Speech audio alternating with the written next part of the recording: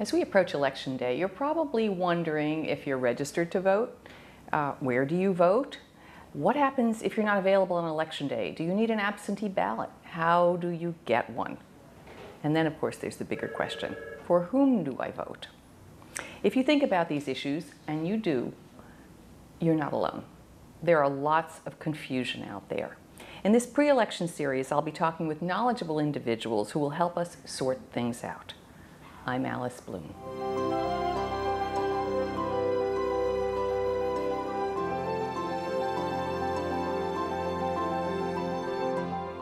Welcome back.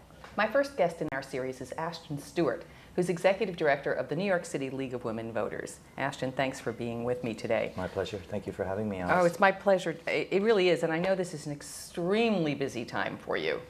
Right? What's the countdown to the election as we tape today on October 10th? November 6th is the election day, and Friday, the 12th of October, is the registration deadline. So yes, it's been a very busy time for us trying to get the last few voters registered, and now we're putting together the voter guide for the election. So okay. Yes, we're lots really going busy. on. Lots Are people and lots. perplexed this year about whether they're registered to vote? There is a little confusion, mostly because there's a lot of states that are having identification requirement issues. Right. New York State, fortunately, isn't one of them. But the residual effects, of course, are concerned voters contacting the League of Women Voters to find out and make sure that they are registered. Okay. And we always encourage people to follow up on that. Okay, so if somebody's concern. at home and doesn't know if they're registered, can they find out if they're registered on their own without calling the League of Women Voters? They certainly can. They can go to our website. We have a voter registration information page that has a number of links at the top. One of them is a poll site locator. The other is voter registration status, which actually is a link to the State Board of Elections voter registration status website. They just put in their last name, first name, date of birth, the county they reside, and their zip code, and they will find out exactly whether or not they are enrolled currently and what party they're enrolled with. And if anybody has a problem with the website or doesn't have a computer, that we always welcome to call us. We have a telephone information service that's available Monday through Friday, 10 o'clock to 4 p.m. Now, do you need to be registered with a party to vote? Absolutely not. You do if you want to vote in a primary. New York State law is defined as you have to be enrolled in the party that is holding the primary. For instance, this past September there was a number of primaries, some Democratic, some Republican. I believe there was one working families and a conservative primary as well. So each of those primaries, the voter would need to be enrolled in that party. The other important piece of information regarding that is that you have to make sure you're enrolled the year prior to the primary. So for instance, if you want to change your enrollment during the election year, you would have to wait till the following year in order to vote in that primary. Okay, but to vote in the general election, which is coming up on November 6th, vote for president. We have numerous local elections as well. We're going to be broadcasting in Westchester and in New York. In New York City, there are lots of local elections. If you're not registered with the party, that will not deter you. That is correct. You do not have to be enrolled in any party, and it's totally open for the general elections in New York State. Great. Now, who is a qualified voter? Anybody that meets the criteria defined by the New York State Board of Elections, which includes citizenship, having lived in New York for at least 30 days. And 30 days prior to the election. Okay. Oh, no, just 30 days, period, to get your voter registration in New York State. You have to have lived here for 30 days. A lot of people have moved from other states or, So if you didn't register by October 12, which you said is the last day to register, if you hadn't lived in New York for 30 days and hadn't registered, you're not going to be able to vote in this election. Okay. So you have to be 18 and you have to be a citizen. Mm-hmm. So if you have a green card, can you vote? No, you cannot. If you're in the armed services, can you vote? You can if you have citizenship. There's a lot of military personnel who have green card status, the resident alien status. I happened to be one of them way back when, but I am a citizen now. But so you have to be a citizen still. That's a requirement. To vote. Yes. If you were ever a convicted felon, can you vote? As long as you are not incarcerated or on parole, you can vote. But if you are, and if you are in prison but it's not a felony, you can vote from prison as well. Okay. If you are 18 by election day, can you vote? Yes, you can register early, and as a matter of fact, if you're going to be 18 by December 31st of any year, you can register, but you won't be able to vote until you hit your 18th birthday, so you would have to wait till the next year, but at least the registration part of it will be done already. So all our high school seniors who are 17 can register to vote and just wait till they turn 18 That's to correct. actually vote, but they can get a leg up and get the paperwork done. Sure. Yes, and we encourage that. We do a lot of voter registration at schools throughout the city, the 5 boroughs, and we encourage that. Okay, so, and you told us how we find out where we vote. We can go to the website, to the League of Women Voters website, and through the links, find out, by putting in your zip code, your address, you can find out exactly where your polling place is. Yes. Okay, people show up on election day, show up to vote, and they're not in the book. What happens? That is an infrequent problem. Usually it has to do with a voter who hasn't notified the Board of Elections that they have a new address. What we encourage voters to do if they haven't updated their new address with the Board of Elections is to go to the poll site assigned to their new residence, and as they're not on the rolls, they will have to request an affidavit ballot, and they'll fill out the envelope, which will serve as an update to the voter registration status, and then their ballot will count, provided that they are at the correct poll site assigned to the new address. That is the most foolproof way to take care of that situation. Okay, and that vote will count? It will, again, provided they're at the right poll site assigned to the new address. Okay. Because if they do go to a poll site that, for whatever reason, may be associated with their prior address, or just not the poll site assigned to the new address, the envelope will serve as an update to the voter registration status, and their ballot will not be counted. Okay, that would be devastating. It could be, For yes. some of us. Okay, Yeah. now you told us that in New York you do not need an ID to vote. You do not. When you fill out the voter registration form, it does ask for either your last 4 digits of your social security number or the last 4 digits off your identification to the Department of Motor Vehicles or your driver's license. If a voter does not have that information, they can leave it blank.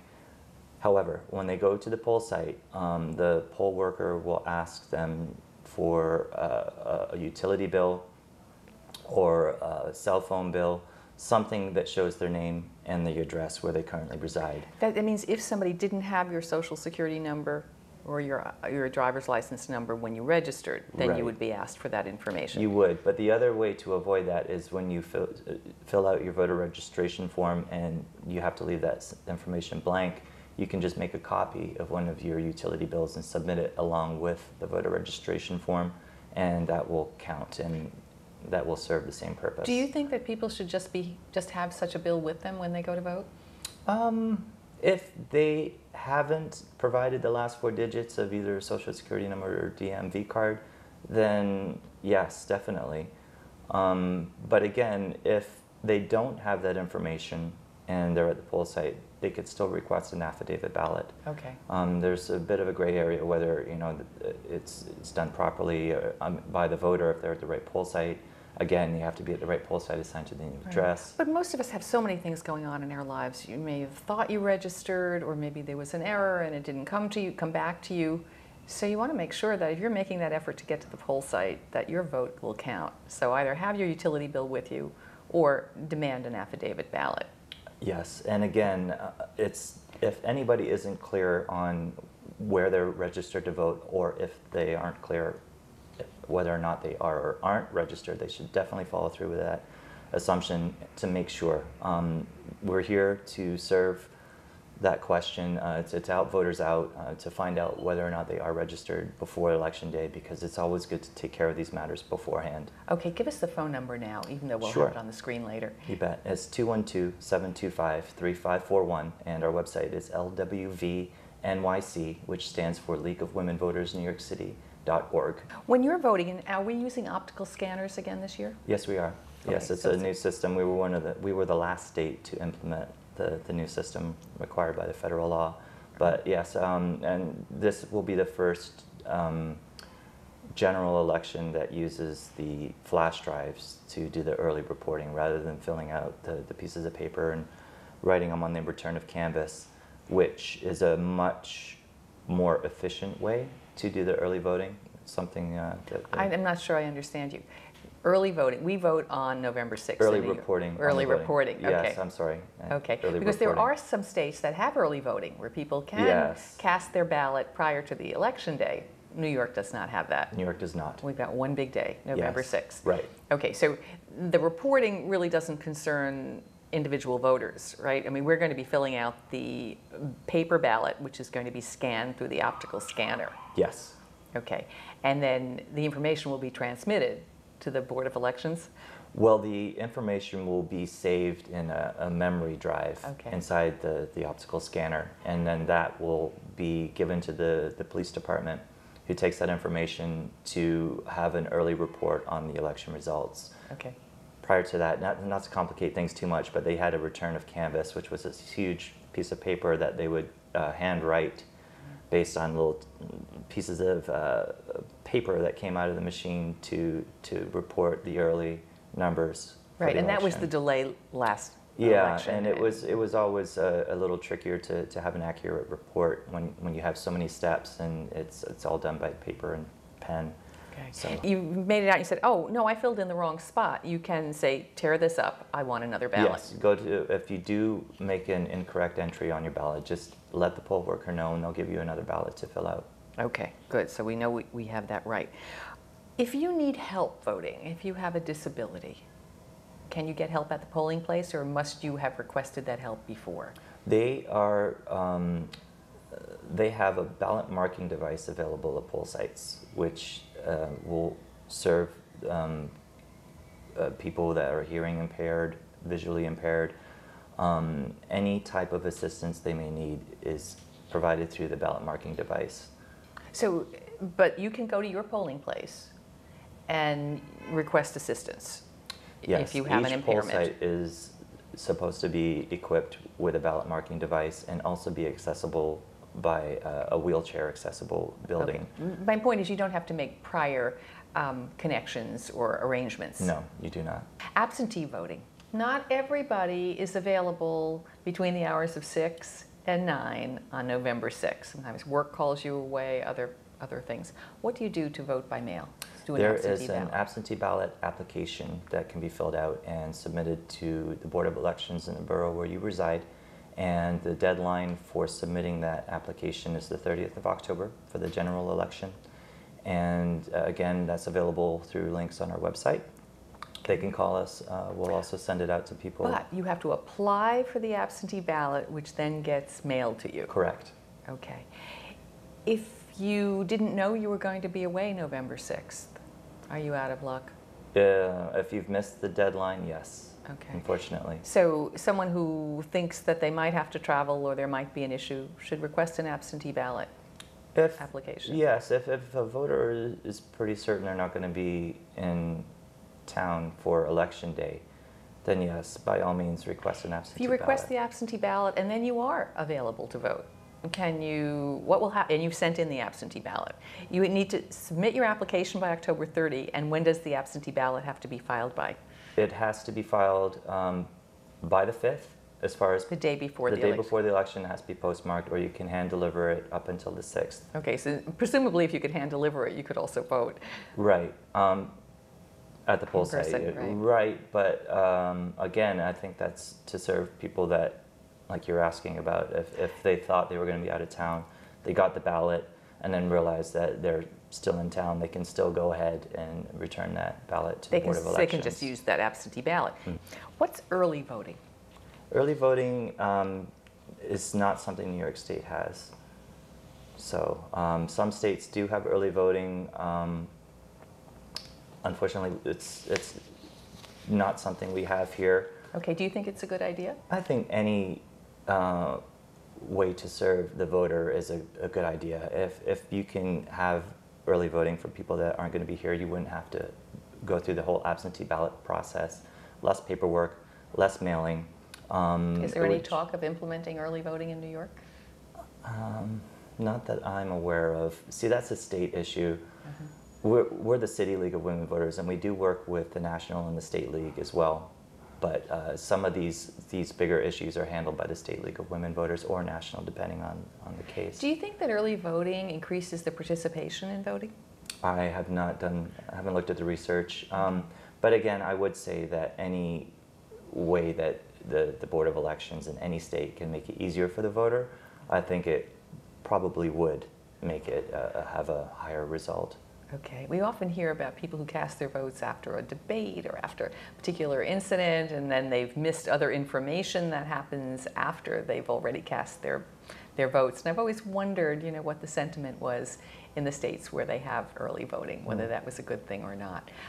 We spent some time in Oregon, and I know they've had voting by mail for years, and claim that there's really been no problem with it. And there are certain boxes where people drop their votes, and I think that it goes on for about a month before the actual election.